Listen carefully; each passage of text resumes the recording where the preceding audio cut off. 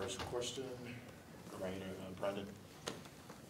Yeah, Domas, big night for Booker tonight. You guys tried a lot of different things on him, but what were you seeing that allowed him to do as well as he did? I mean, he's been playing amazing all year, so our job was to make it not so easy for him.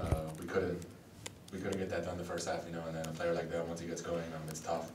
Then last quarter, his teammates hit really big shots, and he was making the right reads, and we try to get we just want to get the ball out of his hands.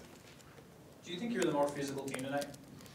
I feel like we should have got this one. We made a lot of silly mistakes that we usually don't make. That kind of cost us the game. And then what were you and Malik doing out there? It felt like you guys had a connection, especially in that first half. The pick and roll game's been there a lot. I feel like I'm a pick and roll player, and Malik knows how to read it really well. So the more I can find him on the court to get ourselves in that position, I know it's good for the team.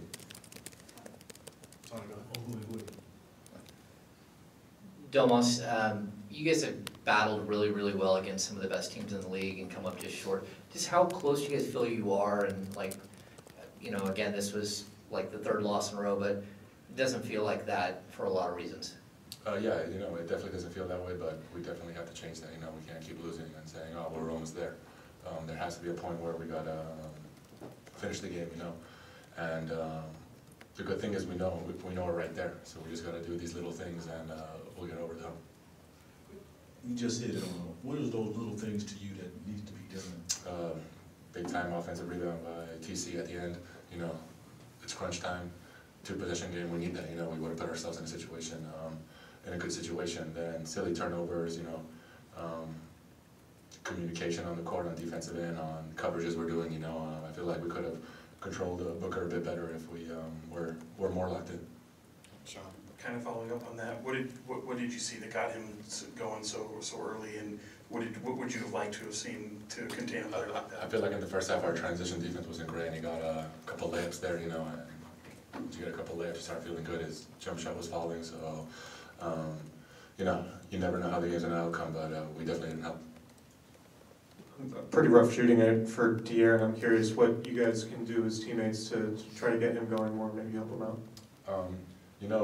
He's been great for us all year, and tonight he didn't, like you said, he didn't have a great shooting night, but it's our job to get him more open, to get him in situations where he feels comfy, to get him going, maybe get him an easy one, and then after that, everyone's seen what he does all year.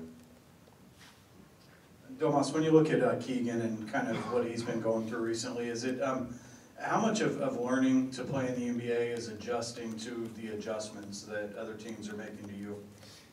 It's a lot. First games it's easy, it's fun because no one knows you, so you're just playing yourself. Then guys kind of start figuring you out, and then you got to start going your counters.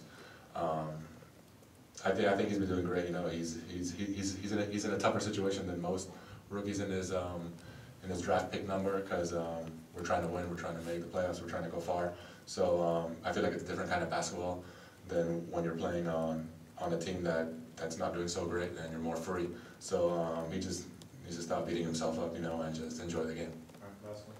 Domas, you guys were riding high with that 7-game winning streak. Now it's 3 in a row that you've lost. What's the mindset? How do you try and balance those two things out? Next game we got to win. We got to win next game. We got to figure it out. We can't keep piling these up, and we're at home. We got to protect home court. All right, thank you.